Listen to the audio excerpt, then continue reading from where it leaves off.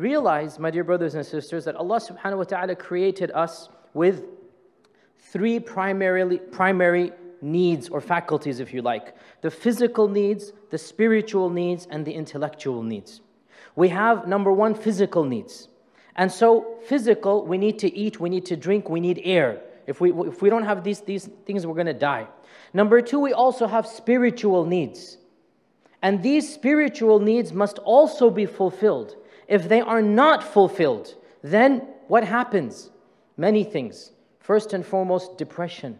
Secondly, meaninglessness, just living your life carpe diem for the moment. You just feel empty. You don't have a higher goal in life, right? And therefore, if you don't have a higher goal, you create a goal and you make it the highest goal.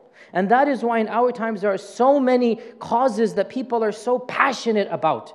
Things that were not that important 100, 500, 1,000 years ago. Whether it's ethical issues, environmental issues, animal issues. But people need a higher goal for which they want to dedicate their life to. It's in fact ingrained in us to do so. And Islam, of course, answers to that situation, a spiritual need. And then there's an intellectual need as well. That your intellect needs to be satisfied, your curiosity needs to be met. So you have the physical, the spiritual, and the intellectual. And Islam comes with enough for all three of these things. That it tells you how to live your life physically, it tells you how to live your life spiritually, and it gives you the answers for the meaningful questions. Why am I here? What is the purpose of life? Why did Allah subhanahu wa ta'ala create me?